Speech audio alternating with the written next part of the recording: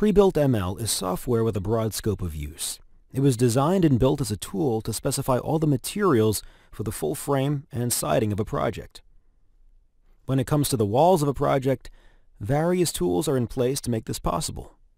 Take headers, for example. Here we are drawing a header on the main floor. As with other takeoff items, assignments can be made for both an application and a product. But for headers, an additional feature is the ability to assign an extension to the segment. In this case, we've indicated that we want a 6-inch extension on each end. With this setting made, as we draw more of these headers around the building, we only have to draw the width of the opening, and the 6 inches are added on either end to account for the bearing. We do not have to guess where the header starts or ends, we just draw the openings. With the headers all complete, we can move on to other applications related to the walls, such as the garage header. Here we draw the beam across the building and give the segment an application.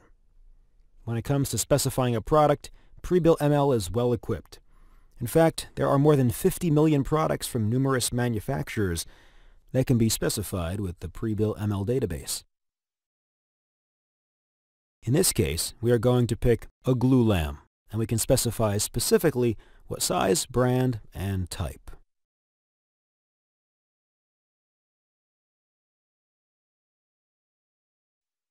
From here we can move on to other applications, such as Porch Beam and Porch Post. Since posts typically are specified while you are looking down on them on the plan, you can't see the length of the member to draw it. But in Prebuilt, after you place a marker for the post, you can simply define the length of it. Even though you can't visually see the height on the page, you are still able to properly account for the lengths. In this case, the length defaults to 8 feet, but we can change it to 10 feet. So posts, headers, garage headers, and porch beams are all easy to call in PrebuiltML. Now let's move on to calling some walls. Walls obviously have multiple different components to them. In Prebuilt, the goal is to make a limited number of entries that result in all of these components being specified. The process is easy. To start with, we'll measure how much linear footage of wall is needed for each wall type. Here we are drawing around the exterior walls, but we can also keep track of garage walls, warm walls, interior walls, or any other wall types required. We identify each different wall type by renaming the application and typing in a product name. We can also change the color to make it easier to distinguish between them.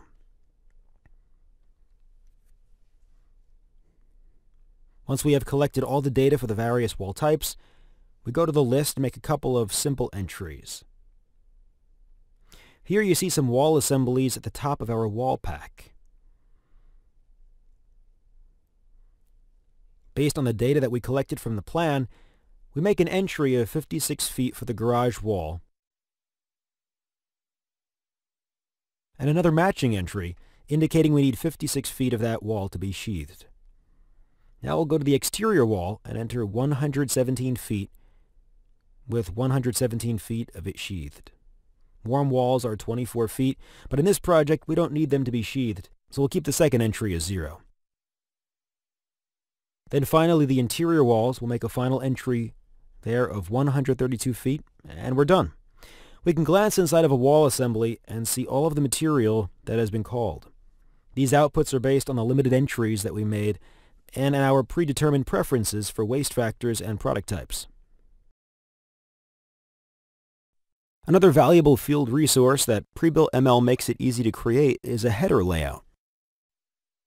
This communicates clearly to the framers in the field through colors, pictures, and tags what products should be used at what locations so that the material that had been shipped to the job site is effectively used.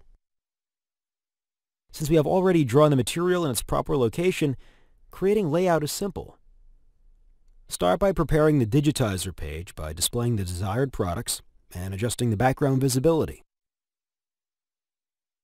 Return to the Framing Layout tab.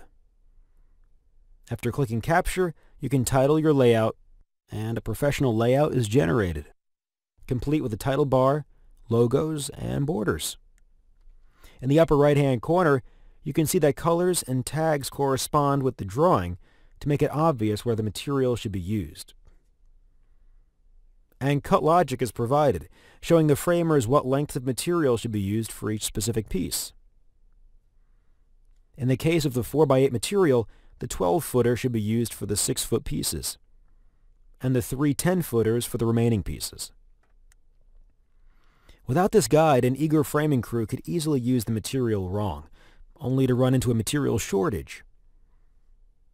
But with PrebuiltML, the directives are clear and errors can be avoided.